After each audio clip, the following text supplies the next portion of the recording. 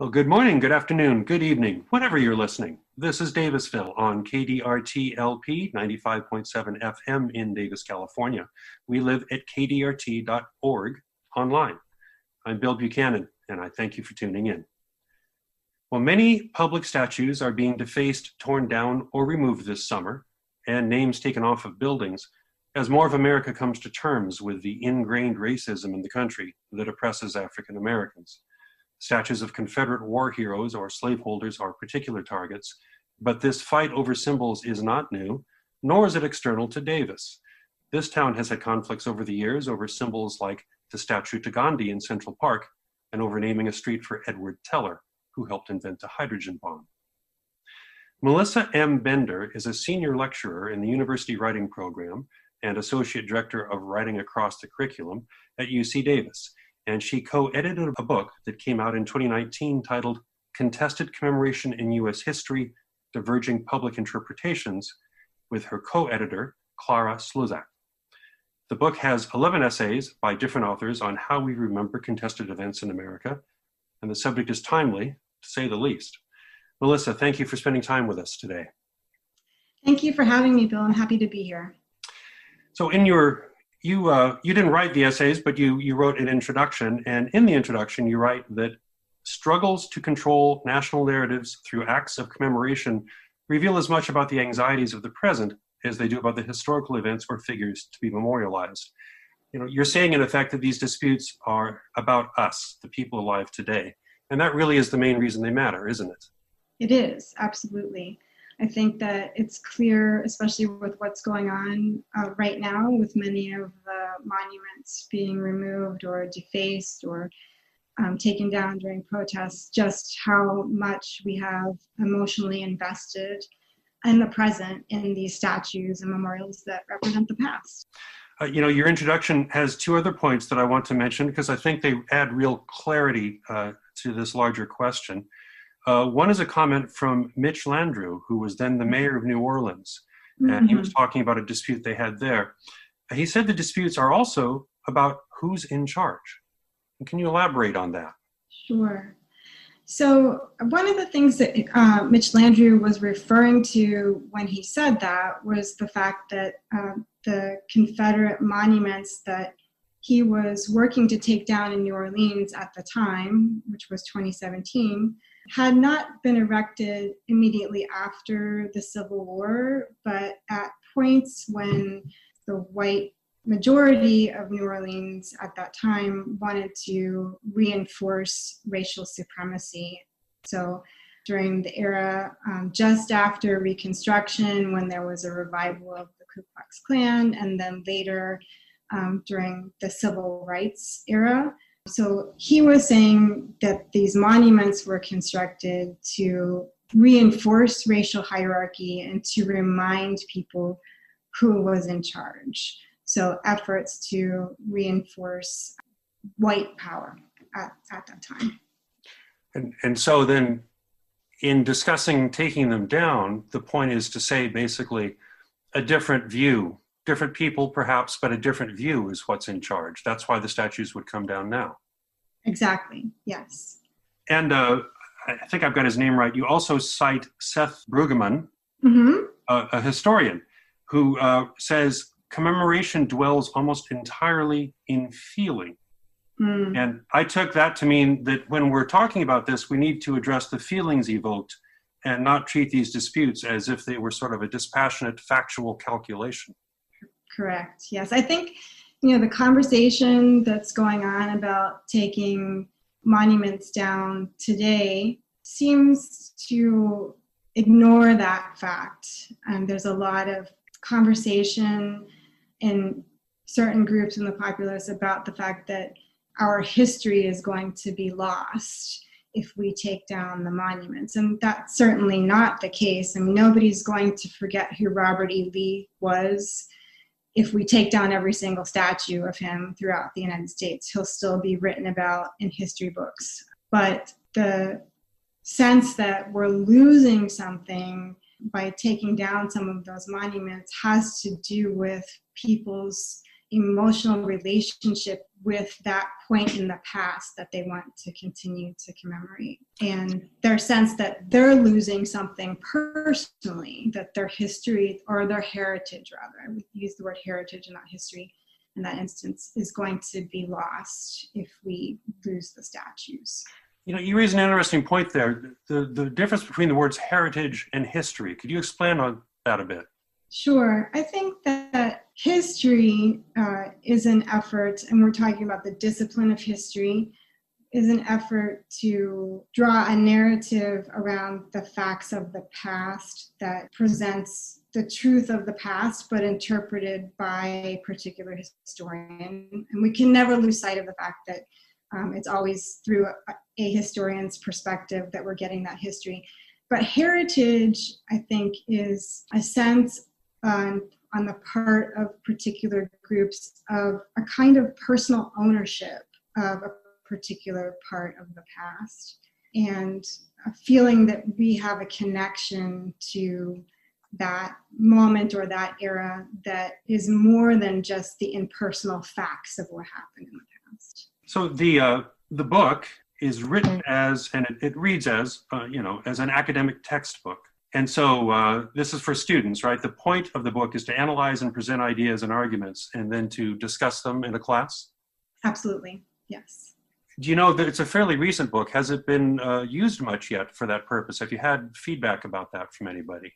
I've had feedback from a few instructors, and actually in Europe, who are teaching in American Studies programs, who have found that it's very useful for their students to get a grip on why. I mean, I think from those professors' perspectives, they're trying to give their students a sense of what's happening in the United States right now by helping them understand our connection to these controversial moments in the past, and that the students have responded very well. One of the strengths of the book, I think, is that you have 11 different topics in there, and there's really a lot of variety to it. I mean, we've talked so far about statues, and I've talked about the street name, but it's far larger. Right. One of the essays is about movies with an antebellum theme made during Barack Obama's presidency. Right. One is about To the Homes Destroyed to create Shenandoah National Park in the eastern United States. Another's on the depiction of female U.S. veterans of the Vietnam War, both at the Vietnam War Memorial in Washington, but also in literature. And the fate of a house in Chicago where the chairman and a member of the Black Panthers were killed during gunfire with police in 1969. You know, this variety shows that the question of what to remember and forget, it's really always with us, isn't it? I mean, sometimes maybe we notice it more, but it's always there. It is. I think that with regard to the variety of approaches in the book, it was something that Clara and I really made an effort at including these different approaches. And if you read the book as a whole, I think that one of the senses that you get is, as you said, Bill, that this is all around us, and that often as we're working our way through our everyday lives, we move past these places or these sites or these other commemorative efforts without really seeing them as points of commemoration. And so the book is bringing those moments out for the reader and those occasions out for the reader to see the very, very different ways that we commemorate the past. And I'm thinking in particular of one chapter in the book that analyzes the lyrics of Woody Guthrie and Pete Seeger songs, and how those songs commemorate the labor movement in ways that may have been otherwise lost because they weren't getting a lot of attention at the moment or by historians. And also the chapter in the book that deals with high school yearbooks during the Japanese internment during World War II, and how those high school yearbooks show us the absence of Japanese students who had, 1 year been present in the yearbook and the next year they were gone.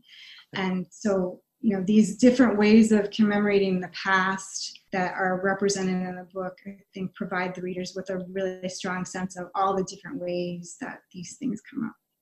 And the yearbooks in particular is a reference to California's history.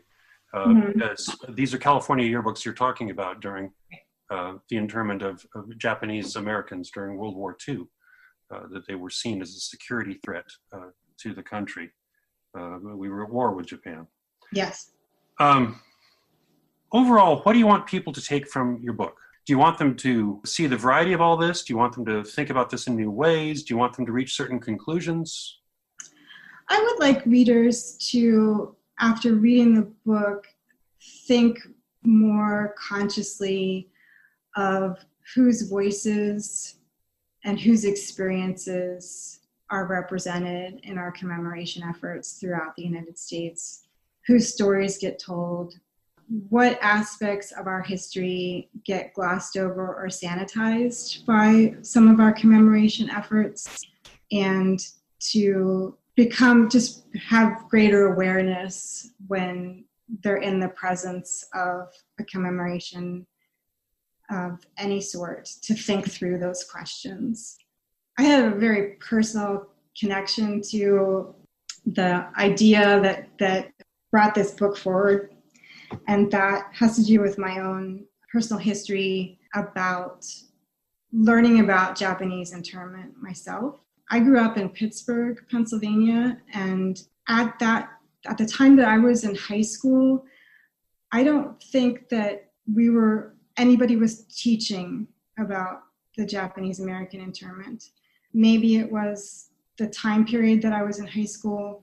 Maybe it was because I wasn't on the West Coast, but we didn't learn about it in our high school classes, and I didn't really know anything about it until I was late in my university years, and I went to Washington, D.C. and saw an exhibit about it at the National History Museum. And it was a huge shock to me that this had happened, one, and two, that I was that age and I had never heard about it, that I was an adult and I didn't know about this really important and traumatic experience in our nation's history. And I think it was that early experience that drew me to the topic of this book, which is how we commemorate the more traumatic or egregious moments of our past, or how we cover those things over. So that's a good point here, I think, is there's lots of things to commemorate. I mean, some would be totally uncontroversial, or even in our own times. I mean, I was thinking about this. We're not in really a statue building age all that much. It's more names on buildings. But one exception to that in my own lifetime has been to Martin Luther King. Right. There have been quite a few things named for him. But your point is, if I understand correctly, is it's the difficult commemorations maybe that we really need to pay attention to, because we don't hear about them otherwise, perhaps, or maybe they have more to teach us as we try to grapple with our own identity as a country. Right. Who are we and what do we value? Yes. I think it's interesting for me because my co-editor is German, and I think about how Germany has handled commemorating the Holocaust in many very public and visible ways, including marking houses where Jewish citizens were taken from their home and taken into concentration camps. It's really hard to go anywhere in Germany without being reminded of the Holocaust in some very public ways. We haven't, as a nation, done that to as great of an extent with issues of slavery or with Native American genocide, among a number of other things. It's possible to move through large spaces without seeing any way of marking those traumas of our past. So in that way, I think the U.S. is quite different than some other nations in how they've handled it. We are talking with Melissa Bender. She is a senior lecturer in the University Writing Program at UC Davis and co-edited a book that came out in 2019, Contested Commemoration in U.S. History. I'm Bill Buchanan, and this is Davisville on KDRT. So one of the questions, of course, is what do you do with a statue? What do you do, particularly if it's in a gray area? And I got this from your book as well, that the choice for a community deciding what to do doesn't have to be either or. Right. For the example, in New York City, a panel established by Mayor Bill de Blasio supported keeping a statue of Christopher Columbus, who is a controversial figure because of, for a variety of reasons, but while adding also a monument to indigenous people. And so that was New York City working out, at least at that time, how they wanted to balance all that. And Right. I wondered, is this tactically basically saying that sometimes, and of course, we're all pluralistic communities. Is this the way the community's pluralistic will to present balance and context rather than simply remove? This is one tactic to approach it, I suppose, right? Mm-hmm. Mm-hmm. Right. And I think the issue of the Columbus statue in New York City may be something that needs to be updated since the time that the book was written. I'm not sure what they've decided to do about that now in light of what's been happening throughout the US with the removal of Columbus statues in other places. But yes, there are a number of different ways that communities can handle these issues. There's the counterbalancing efforts, as you see in that example that you were just citing from the book. I think in New Orleans, when Mitch Landrieu was taking down statues of Confederate heroes, that his goal at that point was not to destroy the statues, but to house them in a museum at some point where they could be explained or contextualized in some way. Although at the time that he took them down, they were just being warehoused. So I'm not sure how far along they've gotten with that. So it really seems that the local communities need to decide on their own how to handle it. I read there was a statue in Tennessee to a Confederate general who, the statue is on private land, but it's so tall that it can be seen from highways all around. And the community voted to put in hedges high enough that it would block the view of the statue from the highway. I mean, that's another, different kind of way of dealing with these issues. Yeah, lots of ways in. I alluded at the start of the hour, I mentioned that Davis has had some questions like this. The Edward Teller dispute, Davis resolved by deciding not to name a street for him. Mm-hmm. The city deliberated about the Gandhi statue, but has kept it. It's still there in Central Park. Mm-hmm. So there are ways to work through this. And the hedges one I hadn't heard of, but in a way that's kind of classic American ingenuity. But, memorials rely on a consensus and a simplicity that might not currently exist. And so I wonder if ours really is an age for memorials, or if ours is more of an age where you put a lot of things out there and maybe you encourage people to read widely or research widely, but you don't so much create these points in places unless there's just real clarity that eludes us right now in lots of areas.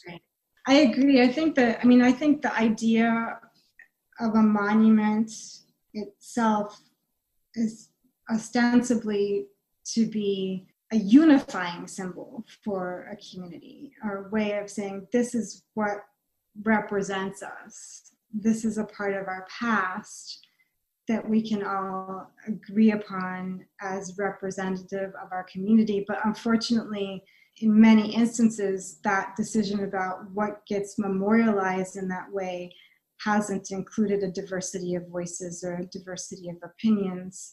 And in some instances, as we discussed when we were talking about Mitch Landrieu earlier, those choices of creating a unifying element for the community were deliberately exclusive, right? Deliberately exclusionary. Yeah, and ultimately, I guess that's really what we're engaged with these days, is we're saying, look, there are more voices in this country. Our ideal is pluralism. Our ideal is everybody. Mm-hmm. And if we really mean that, then that has to be reflected in our public places as well. Absolutely. I mean, that's sort of it's a dispassionate way of describing it, but I think that's the heart of it. Of course, it's not just the United States that's doing this. As I was researching for this show, I came across an essay by Julian Baggini, who is an author. And this was in the Times Literary Supplement, dealing with a statue that was torn down in England of someone who had profited, I think, also from the slave trade. Right. And his essay suggests that statues be evaluated partly on why the person is celebrated. And so, in other words, in this country, there was a statue of Ulysses S. Grant that was torn down in San Francisco. Mm-hmm. And Ulysses S. Grant was a president, and he also led the Union Army that defeated the Confederacy. He did own a slave for a year or so on the eve of the Civil War. If I understand the history correctly, that was given, I hate using that word, whatever word you want to use, mm-hmm. By his in-laws, I think, and then he set the man free eventually. But the point is that Grant then, if the statue's up there, it's probably not because of that. It's because he led the army, he led the Union Army in the war, and he was president. It's a way of looking at something that's not just either or. It's not just all of this person we're celebrating, you question none of it, versus no, this one thing, particularly that maybe wasn't all that unusual in his time, disqualifies any commemoration. I don't have an answer for that, but I thought that was an interesting way to kind of evaluate it, to sort of look mm-hmm. at it and say, we'll keep this one we'll put in a museum. I would imagine, though, of course, there's some that are beyond the pale. I can't imagine anyone wanting a picture or a statue of Hitler anywhere, right. For example. Right. What do you think of that approach? The idea of sort of evaluate why you're commemorating and not just all the details of the person's life. I agree with you on that. I think that seems like a very logical and measured approach to this question of which memorials we keep in place and which we move or which we try to contextualize in some other way. And I think in addition to thinking about why somebody has been being memorialized in this way, we also want to think about what keeping that memorial in place now says about us today.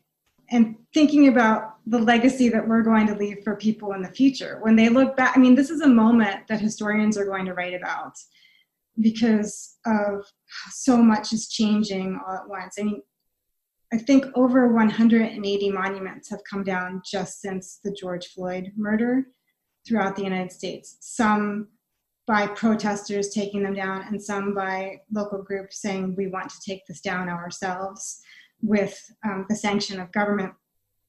And I think that people are going to look back at this moment and make judgments about us, about which choices we made, about the things that came down. And so we need to think about that too. Like what does it say about us in this moment? That's part of the complexity of interpretation, isn't it? I mean, how much do you want to interpret a historical figure in their era versus now? Right. Because something that could have been very, let's say, progressive 100 years ago, now someone could look at and go, don't like that. Mm-hmm. And yet we all live in our eras, and right.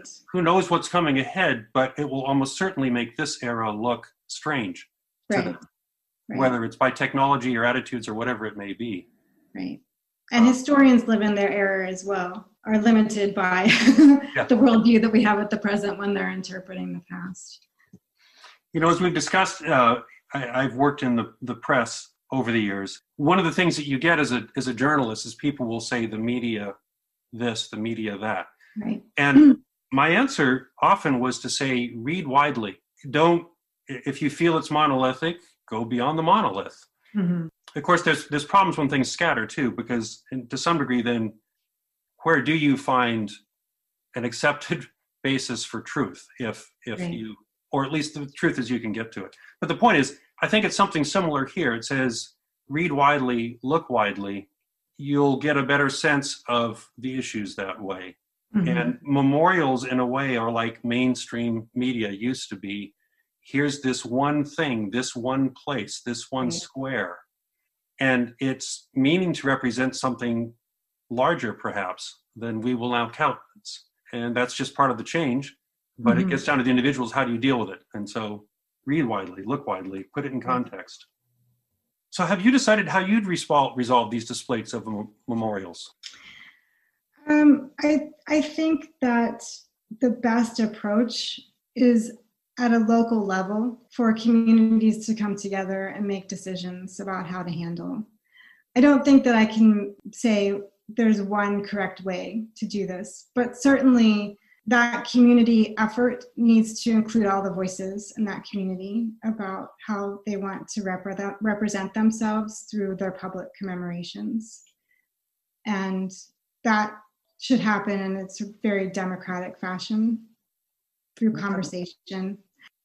You know, I recently read about a family who they are descendants of a Confederate general, and there is a statue to him in Virginia, and they had in previous decades, you know, paid to have the statue kept up, and they've recently come to the conclusion that they actually want to ask their local government to take it down. And one of the things that happened that led to this change in their attitude toward the statue was that they met and became acquainted with the Black descendants, the African-American descendants of this Confederate general. And, you know, they got together and started having conversations. And so, you know, the African-American and the white side of the family came together over the monument, made a decision together. And I think that may happen in other places as well. Well, we're running, we've hit the end of the show, so I'll need to end it there, but that's a good story to end it on. So thank you, Melissa, for talking. Thank you for having me, Bill. We've been talking with Melissa Bender, a lecturer at the UC Davis and co-editor of a new book on public commemorations. I'm Bill Buchanan. This is Davisville. Thank you for listening.